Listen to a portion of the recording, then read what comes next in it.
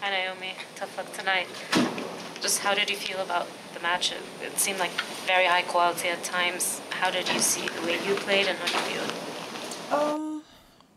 I mean, I kind of thought that I played a bit too defensively. I didn't really trust my forehand that much, and I think that maybe you could see that a little bit. And I also felt like I was on my back foot a lot. So yeah, overall, I wouldn't say that I played very well, but I tried the hardest with what I could do. Matt.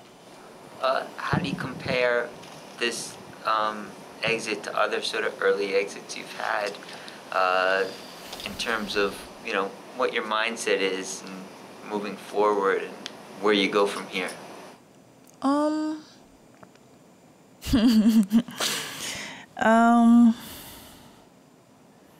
not really sure.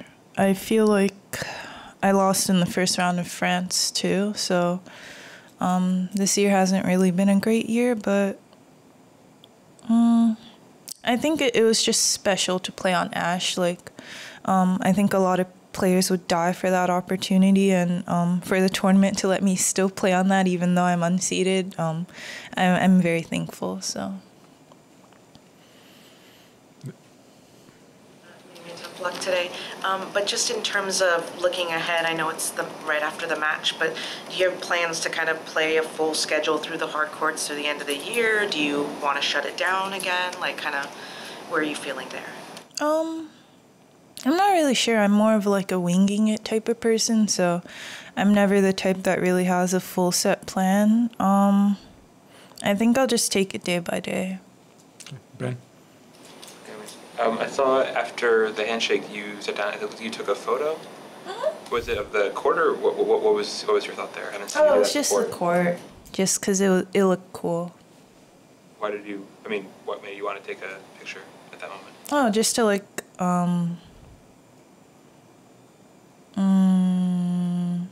like remembering it. Go ahead, Matt. Can I say so how hard it is to come into a match like that? I mean, it was so clear that it seemed like both you and Danielle seemed to know you were coming into a match where you were going to have like second week form on opening night when you still sort of have to get a feel for the conditions and everything like that. How hard is that? I mean, it was pretty hard for me. How hard is it, and what can you possibly do to prepare for it? I mean, for me, honestly, I just wanted to play without like my back being in pain, because it's kind of been bad for like the entire hardcourt season since Toronto. So I didn't serve until like 2 days ago, so I was really happy with how my serve went. And I don't know. I just feel like these are one of the things that you don't plan for it. It just happened. Like, I didn't know that I was going to play her until a few days ago because I opened Twitter on accident. But yeah, I mean, I think this is what makes you great, you know, like being able to win matches like this, even if it's in the first round. Okay, Tamani. I know, mate. Obviously, you've had some tough first rounds in France as well. Are you at all motivated to kind of get your ranking up? So, you know, in this situation, you can maybe build into matches, or is that not interesting? I mean,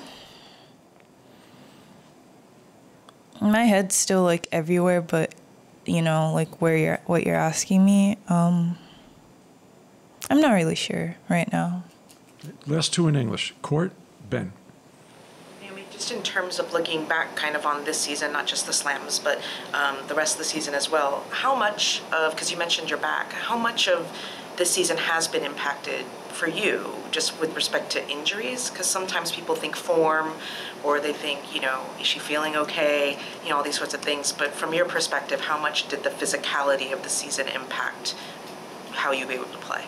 I mean, I only played Australia and like clay court, and then this season, I I mean, I feel like everyone deals with injuries. So I would say, like, for me, it's been more prominent this year. But I think it's something that I can learn. I learned a lot more about my body, and I learned, like, what's weak and what I could do to, like, prevent it. So I would say the sport is definitely very physical, but it's kind of my job to stay on top of it. Okay. Ben, last question in English, please. Sort of two-part, just following up what Courtney said on scheduling.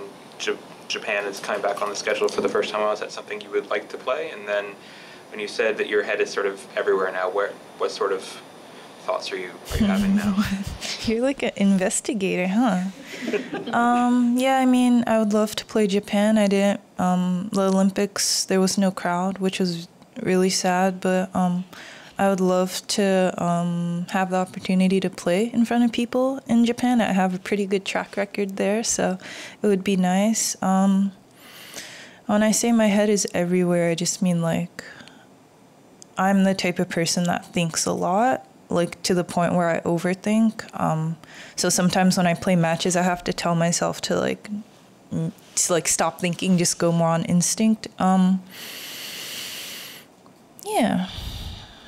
I don't know. I feel like I just have to chill a little bit because there's a lot of, like, random chaos in my head right now.